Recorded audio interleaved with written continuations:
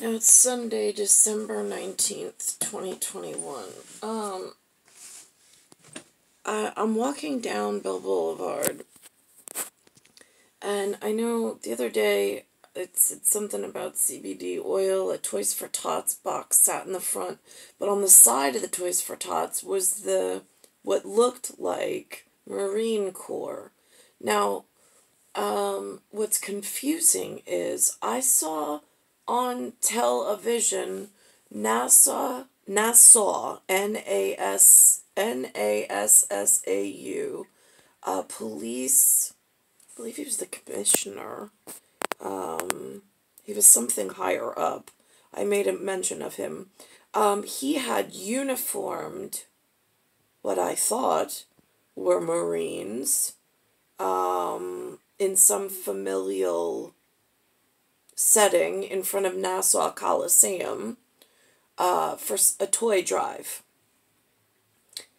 What gets confusing, and what I want he and others to know through the proper channels, which I'm not quite sure, is that I just saw in Bell Boulevard there was a Toys-For-Tots emblemed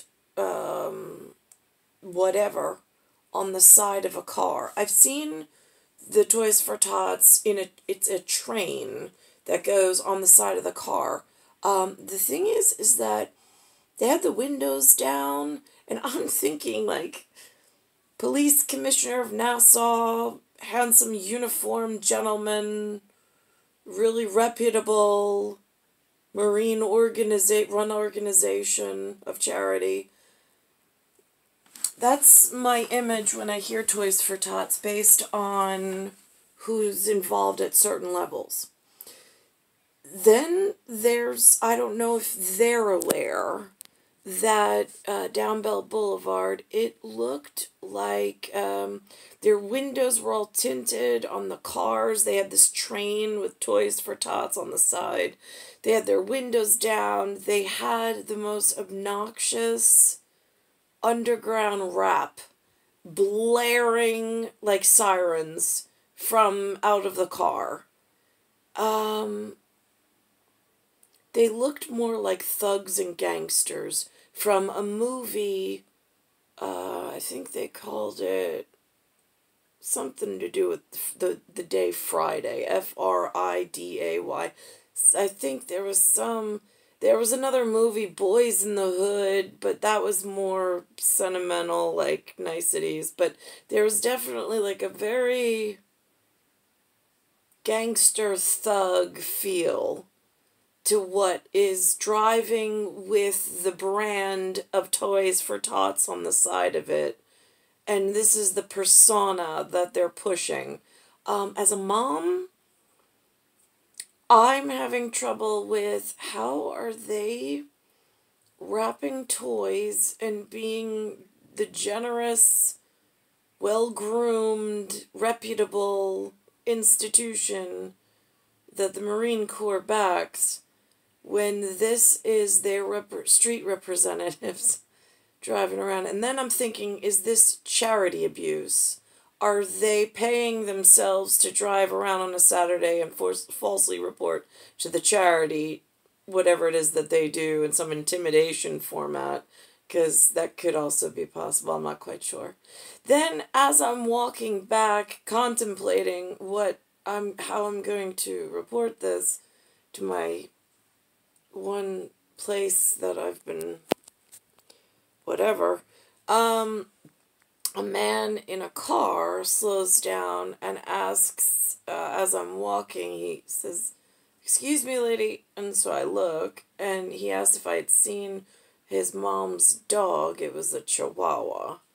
And I'm like thinking, and then there was a guy, it looked like he was recording that transaction, and I'm like, this is weird. And I'm like, no, I haven't. And he says, yeah, she lost it around here somewhere. I'm like, right, okay.